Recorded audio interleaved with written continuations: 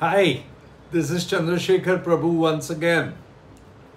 On the 9th of July 2021, an amendment was finally approved to be implemented with immediate effect. And that amendment is to DCR 33(7). DCR 33(7) is for old and dilapidated cessed buildings.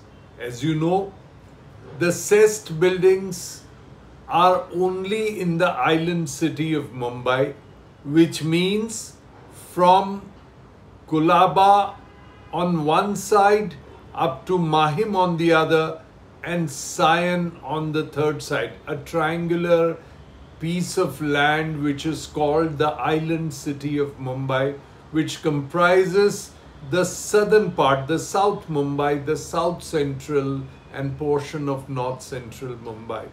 The suburbs of Bandra and Kurla are not included in the island city.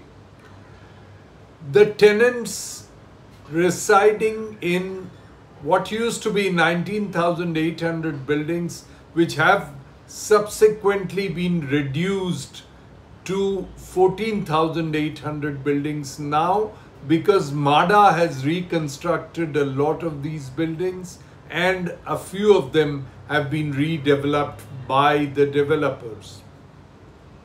Now, in these buildings, the FSI that used to be available initially was 3 plus fungible on one side, or whatever is required to accommodate the existing residents, plus an incentive area of 50% is what was existing, which means if 80%, as we all know that 80% of Mumbai's old and dilapidated cessed buildings are either one-room tenements or two-room tenements, which means they are either 100 square feet or less than that, or maybe 200 square feet or a little less than that, or more than that.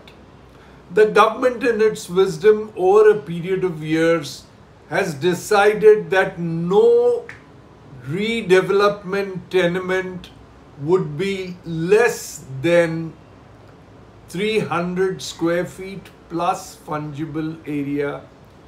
The fungible being 35% of the 300 square feet. So roughly working out to 405 square feet. When 33(7) was amended very recently in DCR 2034, the existing residents were permitted 5% additional area over and above what they were initially entitled to, which means 315 square feet plus fungible of 35%, working out to roughly 425 to 430 square feet. Now this is carpet area. Converting this into built-up area makes it about 500 odd square feet of built-up area. And 50% of that would be given as incentive. Under the new scheme, this incentive has been increased from 75% up to 100%, with 75 to 85% for single buildings, up to 90% for 2 or more buildings, and up to 100% if the buildings are more and the plots are 4 or 5, as the case may be. Earlier, whatever you got as incentive is virtually doubled. Now, how does it affect the tenants? In place of 5% over and above 300 square feet that they were entitled to, their entitlement has been increased by 3% more to 8%. That means instead of the 300 square feet plus fungible that they would have normally got, they are not now entitled to 300 plus 8%. That means 324 square feet plus 35% fungible, which means around 105 plus 8, so 113 square feet over and above the 300 square feet, which means putting the fungible together,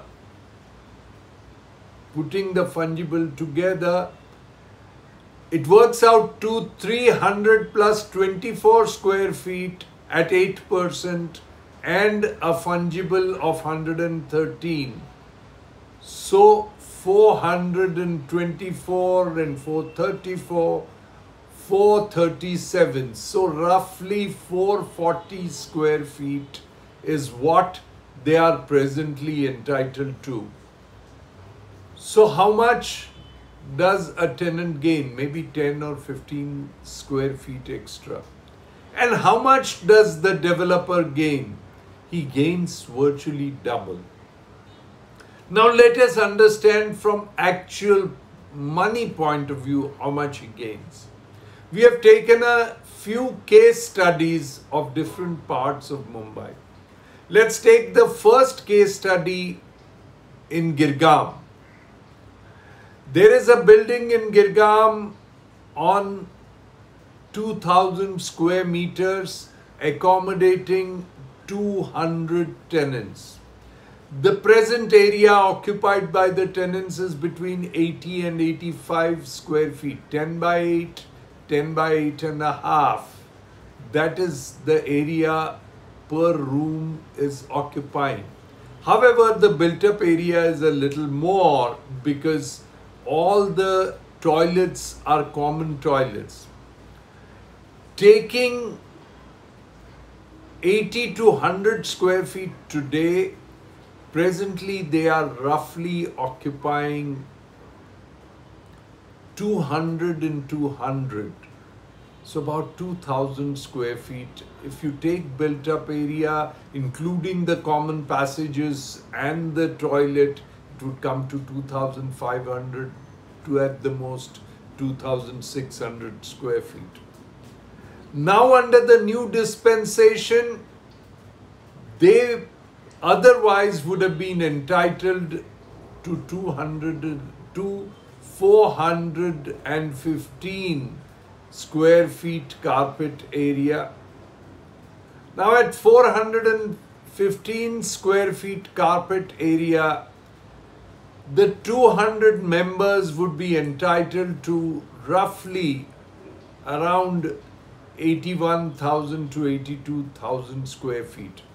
And the incentive area would be 40 odd thousand square feet in carpet area.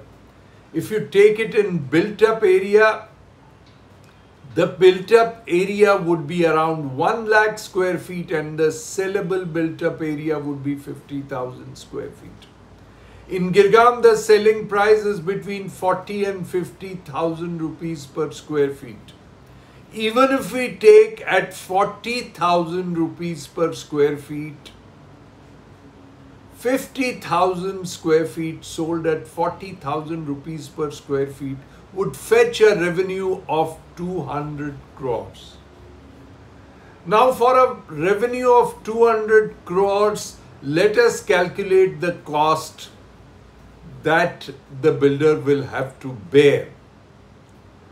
Total square feet construction is 1,50,000 plus 10% for common passages and 10% for lift and staircases, taking it to about 1,80,000 square feet.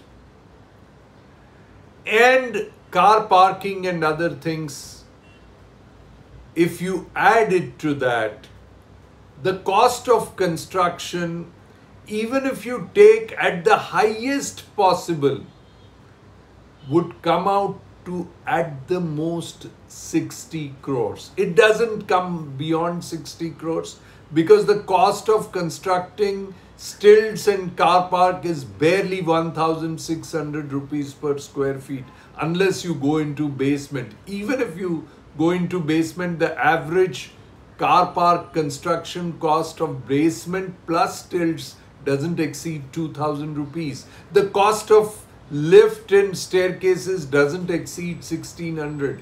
Even then we have calculated the cost on a higher side to be 60 crores. We have calculated all the premiums to be paid to the municipal corporation, the fire brigade authority, to all authorities, and premium on fungible. The fungible for the existing residents is free of cost, but the premium on fungible for the sellable area and the extra area, all considered together, does not exceed 20 crores of rupees. So a construction cost of 60 crores plus 20 crores makes it 80 crores. Even if we calculate at the rate of 25,000 rupees rent per month per family, we are talking of 3 years, 1 year's rent would be about 3 lakhs of rupees, 3 years rent would be 9 lakhs of rupees, 9 lakhs of rupees into 200 would not exceed 20 crores of rupees. So 60 plus 20 is 80 and another 20 becomes 100 crores rupees cost.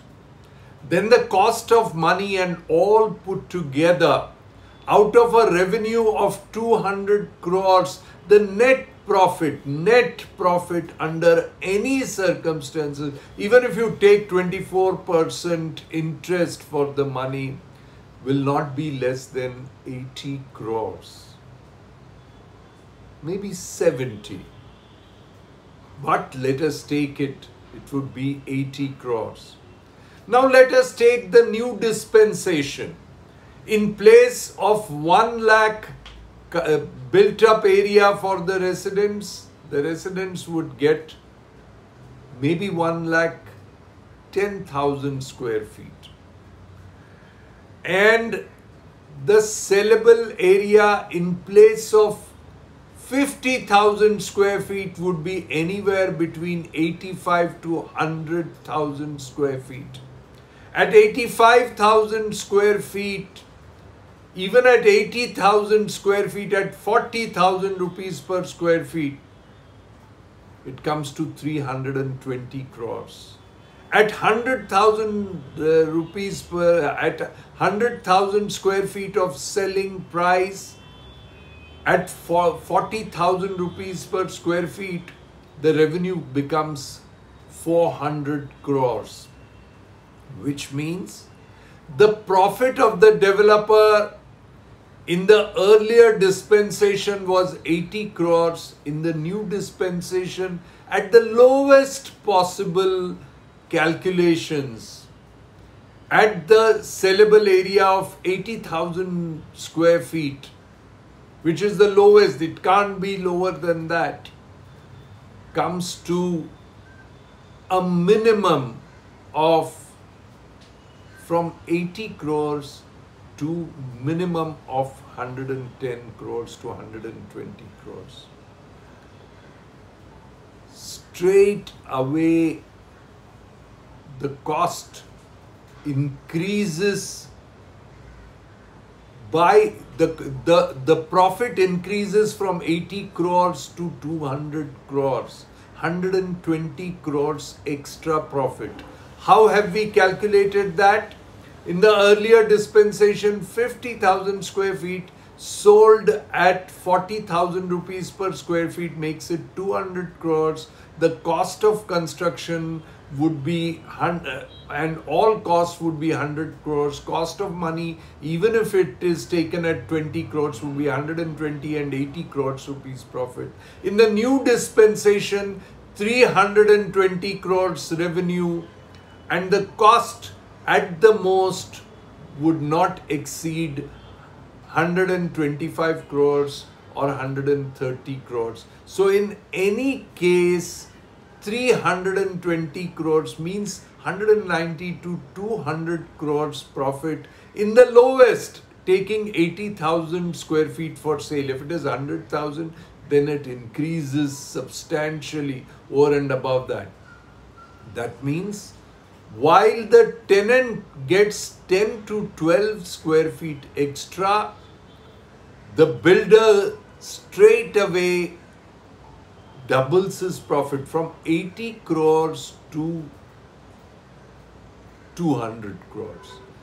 That means he gets 120 crores extra profit for giving pittance just about 15 square feet extra to the tenant. Why has this been done? Because in the past 30 years, barely 750 buildings have been reconstructed, redeveloped by the developers. But 1,700 properties are such where the developers have obtained consent from the people for 405 square feet or 410 square feet rehabilitation area and got permissions and done nothing. Now, in all such properties, 1,700 properties, the profit is going to be doubled. Taking in the Girgam Chawl example, we have taken 200 tenants. But even if you take 100 tenants, about 50 crores to 60 crores additional profit, multiply that by 1,700 buildings, which means a very simple calculation between 80,000 to 90,000 crores are being made by the developer and the tenants get nothing. Why was this done? It's obviously the builders' lobby which has been working. Whether it is one government or the other, there are builders who sponsor the elections for the MLAs. There are builders who take care of the political parties. Every political party literally has some builder backing them or behind them. And there are some political parties who have their office bearers who are prominent builders. And they seem to have played a key role in changing this DCR. So what do the tenants do now? It's simple. Do not sign on the dotted line for any developer. And those who are presently occupying less than 400 square feet should insist on a carpet area of 600 square feet minimum, because that would still be affordable. Otherwise, unless you give consent, unless 51% give consent, the earlier consent level was 70%. The government has reduced that to 51%, which is a crime, which is wrong, which the tenants abhor. They do not like what government has done, but government has still done it. So today the norm is 51%. So 51% should not sign with any developer unless the developer agrees to give them 600 square feet, a 2-bedroom hall apartment. So all the tenants should unite together and not sign with any developer unless the developer gives them a share of their profit. Even then the developers get huge amount of profit. But what will happen to the 1,700 buildings where the developer has already entered into agreement for a lower area and the people have signed with the developer? they are well within their rights to just withdraw the consents given and ask the developer to come up with fresh consent. They can write straight away to MADA and the government saying that the earlier consent should be treated as withdrawn or cancelled. Once the original consents get withdrawn or cancelled, there is no consent available, so the NOC has to be cancelled for the builder. And once this NOC is cancelled, the builder has to come back to the residents and ask for their fresh consents. And the fresh consent should not be given unless the carpet area should be 550 or 600. Only then can tenants get part of the profits that the builder makes.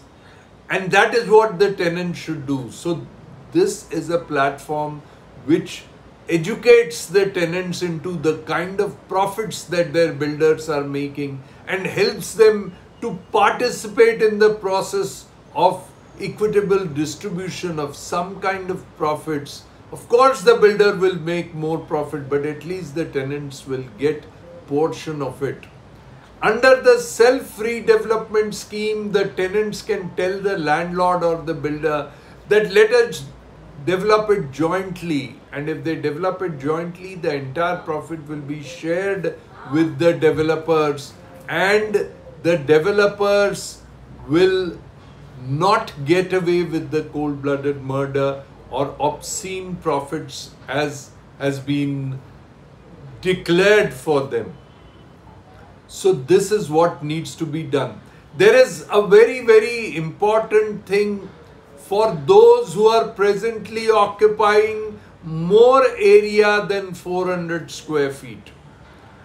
Those who are occupying 2000 square feet or 1000 square feet, the policy does not permit them free area.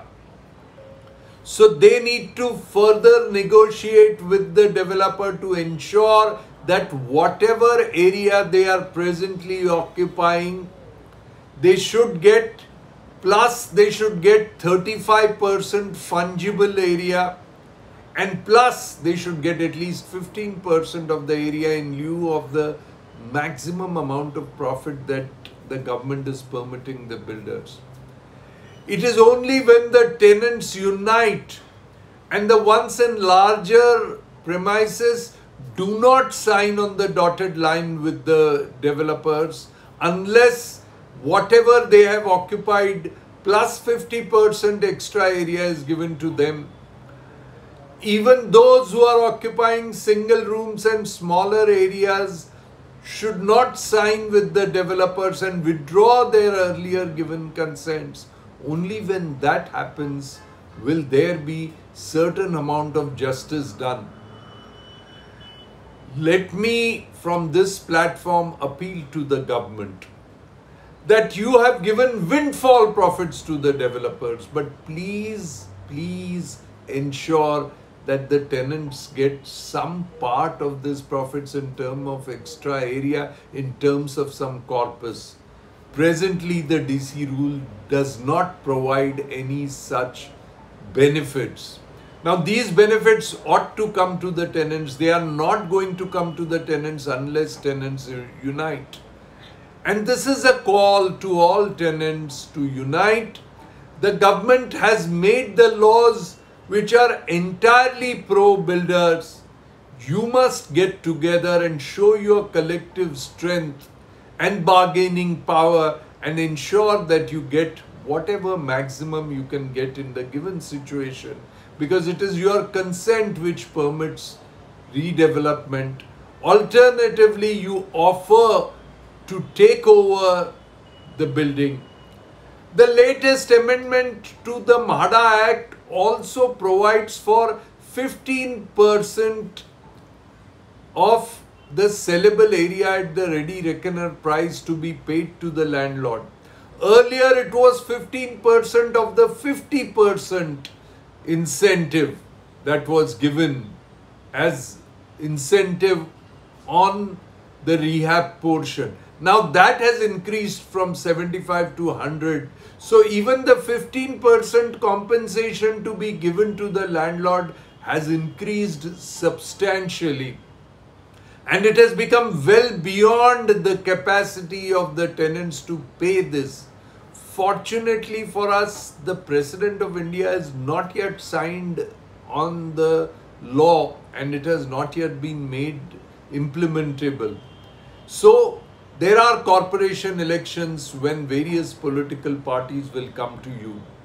And dear tenants, please impress upon these political parties that you have given windfalls to the developer. Ensure that the tenants also get their share. If the tenants get shares, then redevelopment will be possible.